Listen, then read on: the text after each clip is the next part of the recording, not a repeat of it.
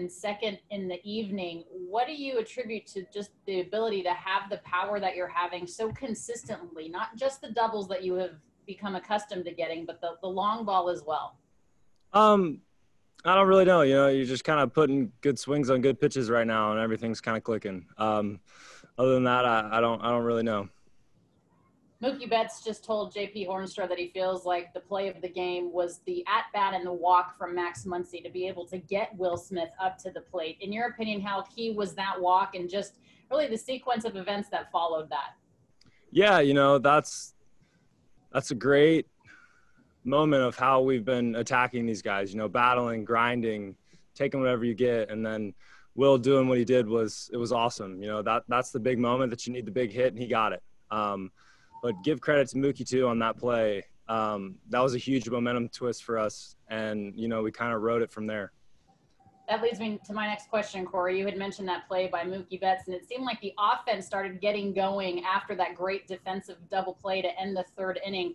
How much are you guys riding that momentum and realizing that, you know, you're still in this thing?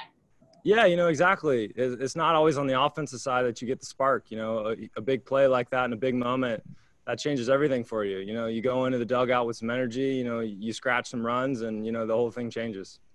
You and Will Smith could have a contest about who shows the least amount of emotion. What do you think about Will in terms of that big home run for you guys and really just kind of coming into his own in front of your eyes? Yeah, you know, that was a great AB. I mean, he battled his ass off the whole time. Took borderline pitches, you know, won the pitches he was supposed to, and gets the ball down over the plate and puts an awesome swing on it. Man, that was a lot of fun to watch. Continued success. Thanks, Corey. Thank you. Next question is from J.B. Hornstra. Go ahead.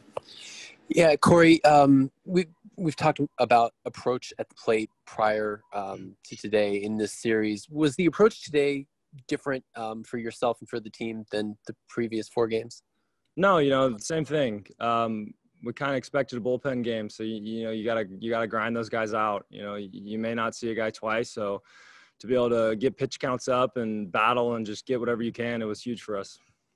Next question is from Jack Harris. Go ahead. Corey, how much did you guys get to learn about Max Fried facing in the first time of the series, and how much more confident do you feel going into tomorrow's game? Yeah, you know, just seeing guys twice, you know, that's huge. The first time he did a really good job.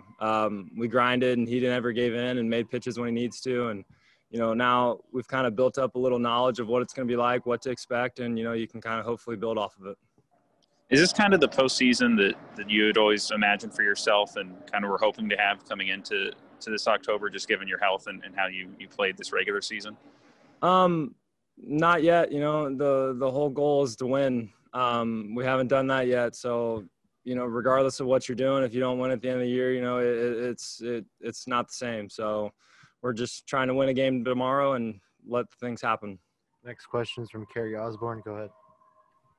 Corey, you had been in 8 previous potential elimination games. How difficult is it to not put pressure on yourself in games like this? And how would you describe your level of calm today? It's win or go home. I mean, it's simple. There's no extra pressure. It is what it is. You know, we know what's at stake, and it's every game in any series. You know, it's just winning that day. It's not looking forward, and it's not looking to the next day. It's about tomorrow and winning. Next question is from Bill Shakin. Go ahead. Corey, you can't hit a home run in this series if you watch on television without the Fox announcers talking about what really fired you up was hearing that the Dodgers might be interested in trading for Francisco Lindor. How much is that true? And if so, how much did that fire you up? I don't really know. That's not even close to on our mind right now. You know, it's about winning games right now, and that's it. Next question. I got another one from Kerry. Go ahead. Corey, when in that first inning, when you guys after getting out of the starter, how big was that home run for kind of calming yourself and the rest of the team? Yeah, you know, anytime you score, it's big. You know, it's a relief. But like I said before, there was a bunch of different plays during that game that really kind of built momentum, and today kind of came on the defensive side and it turned into offense. You know, with Mookie's play and then Will's homer. So, like I said before, you never know where the spark's going to come. You're just hoping for it early. We got time for one more. Go ahead, Jorge. Corey, what was it like seeing Kenley out there? He got up to 93 a couple times. He's gone through a bit, a lot in the last, week or two. Yeah, you know, Kenley looked great tonight. He looked like he had some confidence tonight. You know, throughout the year, you know, he was kind of tinkering with stuff and couldn't really find what he was looking for. And tonight, you know, he looked out like he just was out there throwing, like we've always seen him do. He just pounded the zone. He wasn't scared. He attacked guys. He was really good tonight. That was very comforting to see for him. You know, that's got to be a huge relief for him. Thank you.